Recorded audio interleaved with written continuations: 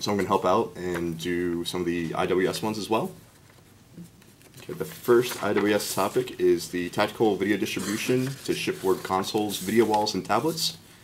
IWS is looking to have the capability to disseminate information quickly to a variety of consoles, video walls, and secure tablets throughout the ship. This would allow the decision makers on board to have all the information they need in a almost real-time fashion, as opposed to them having to run over to the CIC and gather the information there.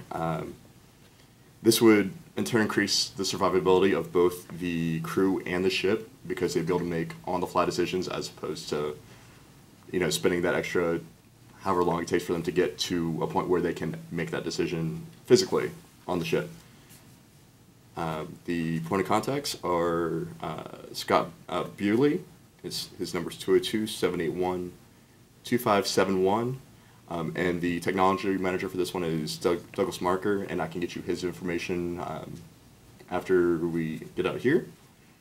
And lastly for me is the additive manufacturing for microwave vacuum devices. We're really looking at cost reductions here.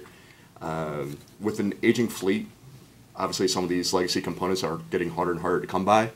The manufacturers that we usually go to have to change over their manufacturing lines.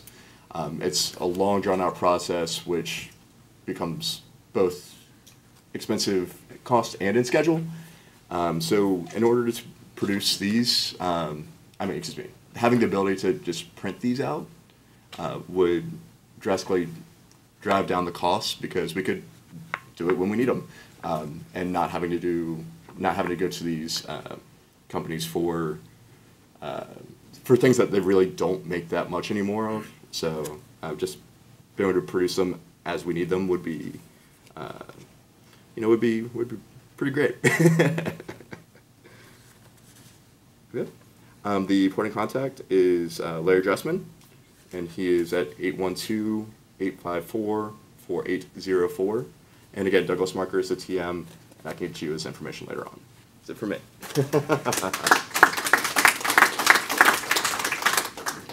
Okay, I'm going to stand in for the rest of the IWS topics, and this one is shipboard cabling using rugged wavelength division multiplexing.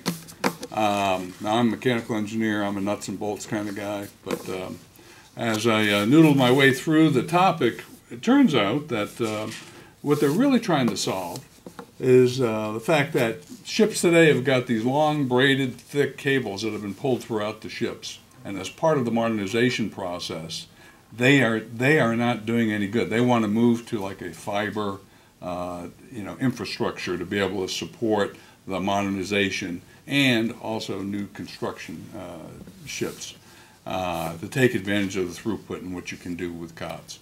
The problem they have today is that if they run the infrastructure, now they have all these cables that have like RS-232 interfaces, synchro interfaces, NTDS interfaces, etc. And so they have this problem of being able to, if you run the infrastructure without modifying all the interfacing gear to it, now you got a problem of, well, how do I connect all this stuff together? So they're trying to come up with an innovative approach to handle all what I guess I would call digital to digital or synchro to digital to optical interfaces to be able to get to the fiber optic networks they want to run. I'm sure what they're trying to do is come up with a lower cost approach for handling ship vaults. Just as a little background, during ship vaults, cabling is probably the most expensive element to be able to run on a ship, because every drawing that a cable gets pulled through requires a revision, even if it's not the site of the the receiver and the transmitter, so to speak, on opposite ends. So it's very expensive. They're trying to figure out how they can avoid having to change that.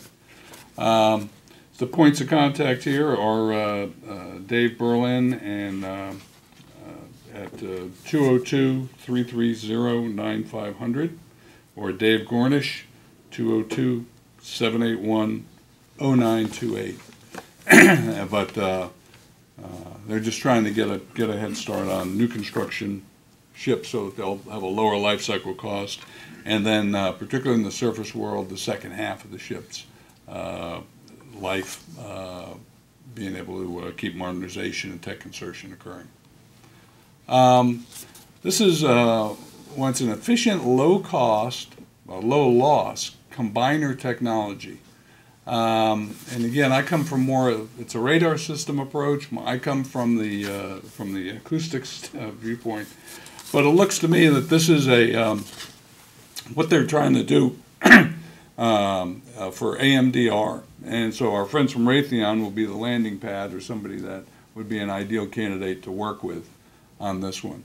Is they're trying to come up with a much more efficient transmitter and a receiver, so that there's much more that gets exerted in the actual radar signals going out and coming back as compared to heat.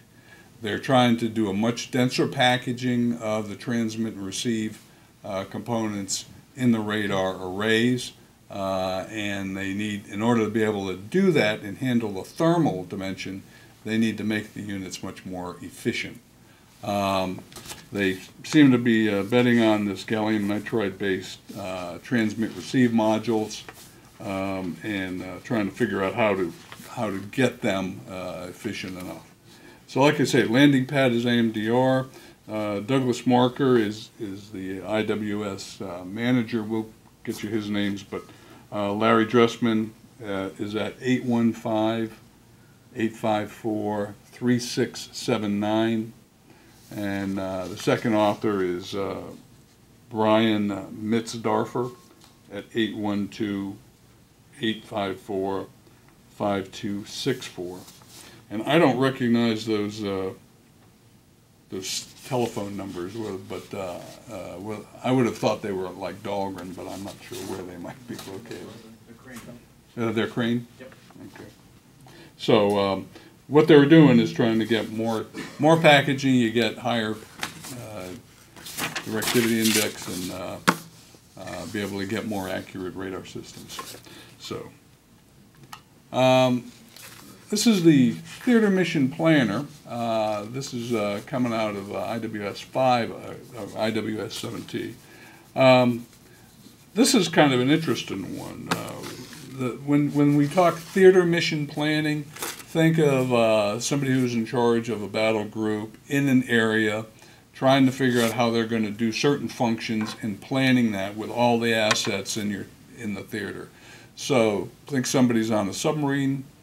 Somebody's on, let's say, a carrier who's got a submarine at their disposal, surface ships at their disposal, and they're trying to figure out how they can accomplish their mission given those assets that they have. So right now, it seems to be done by more experience and instincts as compared to a real, call it measurable, quantifiable approach. So what they're trying to do is, if you picture 360 degrees around this environment that you're in, you've got below surface, and you've got above surf, on the water, and then you got airplanes. So you've got to coordinate. If you were going to prosecute an ASW, anti-submarine warfare mission, you'd say, all right, based on this submarine's and its inherent capabilities, how would I want it to search certain areas? And what capabilities will that cover in that area? Then you might take a surface ship, like an LCS with an ASW module on it, that maybe does an active system search, how I would have them run around.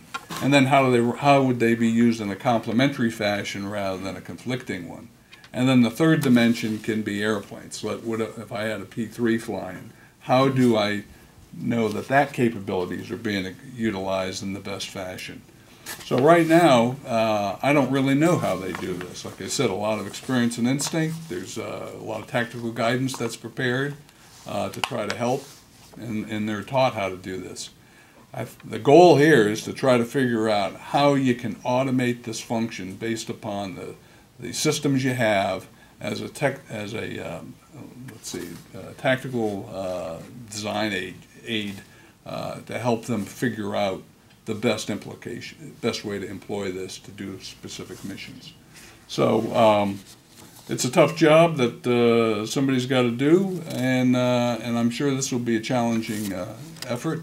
This is probably one of those where you really need to get somebody who's been in the driver's seat, had to worry about this, as well as developing the algorithms that would be able to support this specific situations. And like I said, this is Doug Marker again, Abel Ortez at 202-781-0530, and Meg Stout, 202-781-4233. Both of those are located at the Navy Yard in PEO IWS.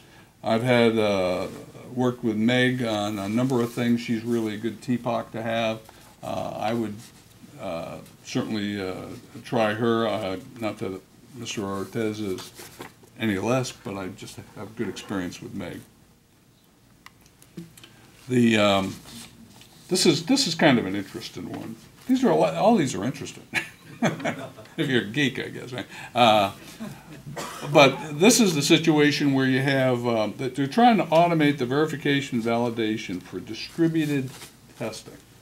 And you know, in the olden days, back when I used to worry about this stuff, we all had central processors, mainframes, and you used to have SIM-STIM that tickled those interfaces of the sensors that everything came together in a mainframe. And in those days, the amount of reconfiguration within those mainframes was relatively simple. In today's distributed processing environments, where you end up having systems of systems, the challenge is much more. So if you had 50 distributed processing components across 6 different systems on a ship, in order to have any, and we do this today, any display on any consoles, lots of reconfigurability within those, you end up with like 50 factorial combinations that can be tested and that can exist. And what we need to do is to be able to certify that they all, in fact, worked as desired in all the normal configurations and then in casualty configurations. So it's a kind of a thing that specifically in the write-up they said that you know, right now from when a certified product comes out of the, or an accepted product comes out of the industries, it takes 18 months to run through this with a bunch of people, you know, pushing buttons and mashing the system operation for 18 months before you can actually deliver this thing certified to a ship. And what they're trying to do in the actual write-up is saying they just want to try to reduce it to 12 months by trying to automate a lot of these functions. But so I think you know, this is one that I think we ought to really be able to exploit technology on and try to help them out with. So I would think that would be a nice challenging one and have a much broader application than just the specific Aegis-based system, which I think is what they were looking at. Douglas Marker again, this time it's Ryan Moore at 401-832-3751, that's down here in Newport. And Meg Stout again, following that with her PEO IWS, that's the 202-781-4233. And I think what they're looking for on that, based upon my read of the Phase 1 and Phase 2, is concepts in Phase 1s with some limited prototyping in Phase 2s. But in Phase 3, they expect to get you a full-blown access to a land-based test site to be able to run that. Just as a quick break here, you know, one of the things that your SBIR buys you is not only just access to people, but access to facilities. You now have a need to know, even if it's just an unclassed Phase 1. That's kind of your access, your reason to be able to go to the Navy Yard or go to the laboratories, meet the people, see the facilities they have, think about how you would employ them in subsequent phases of your program, and whether it be a land-based test site with a lot of electronics gear, or it could be a tow tank at Carter Rock, or it could be an EMI chamber at Newport, or it could be something in Crane. That's a neat tool to understand the access and the tools that you now have access to. All right, enough paid advertisement. Next, ceramic, metal, and joining for hypersonic vehicles and missiles. Apparently, we shoot things so fast that they start to destroy the bullets en route.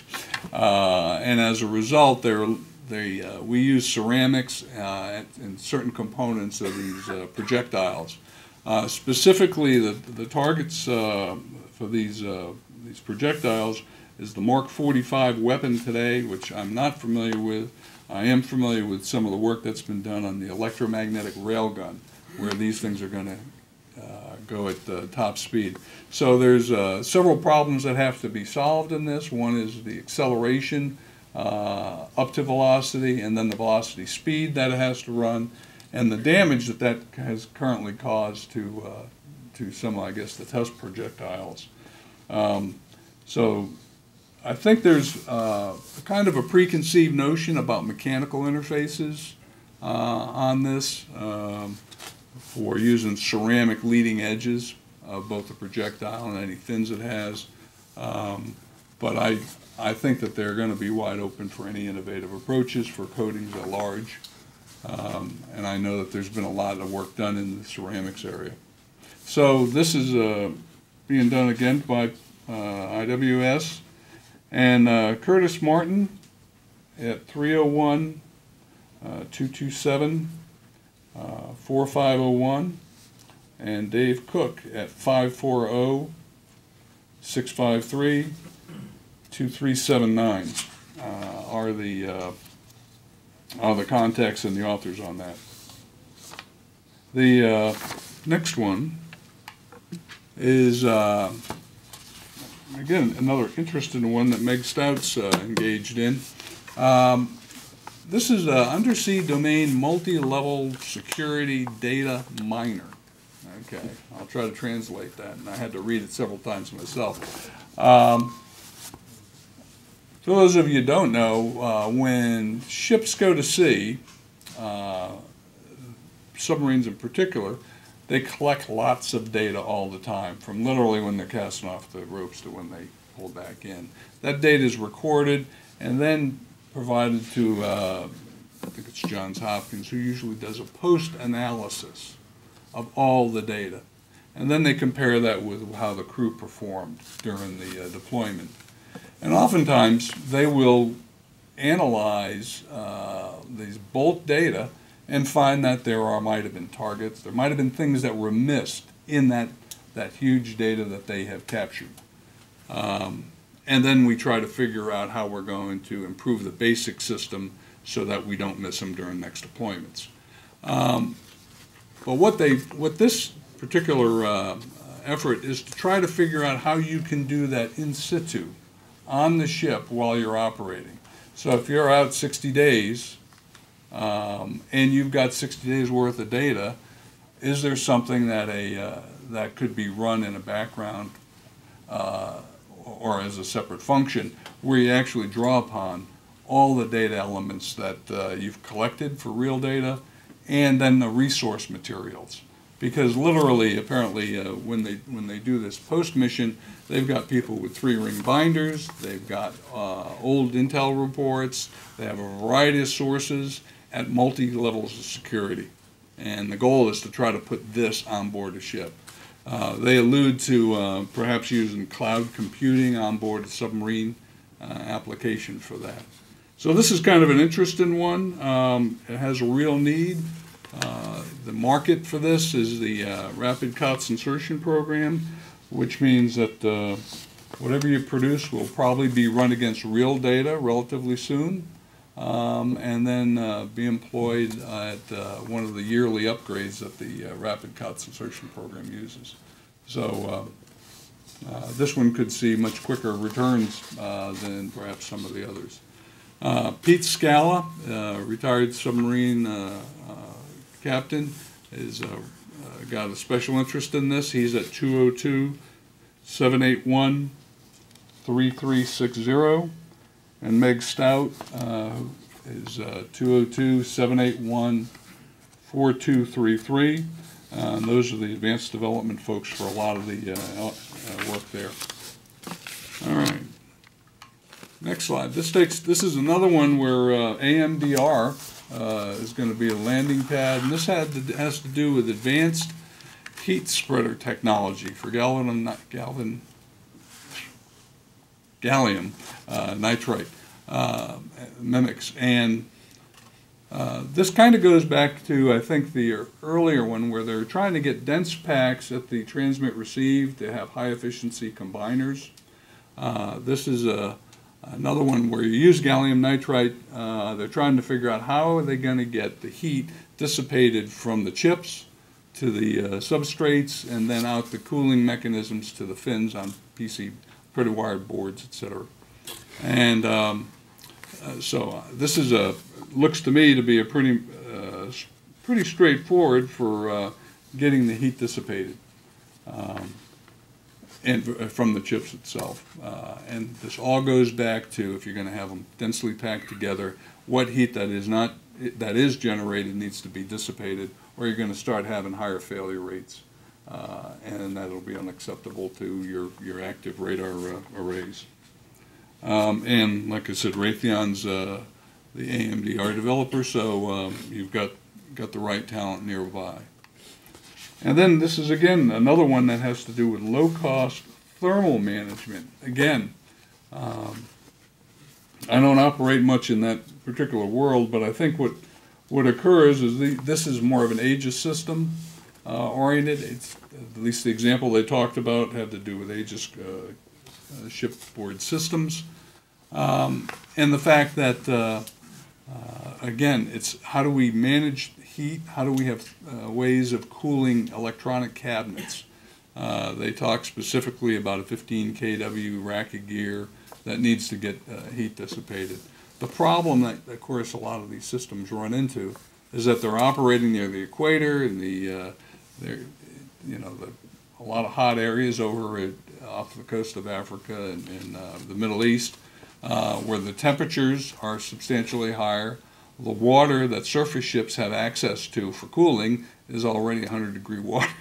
And so they're having to put on a lot more chilling systems and power systems for running the chilled water cooling systems in that tough environment. So they're trying to figure out how they can do better thermal management at large on platforms that have lots of processing power and lots of heat generated. So. But these are not at the card level or at the combiner level, and it's not efficiencies. They're just looking for innovative approaches. And David Berlin at 202-330-9500, and David Gornish at 202-781-0928 are the authors on that. So with that, my voice is about done, and I'm going to move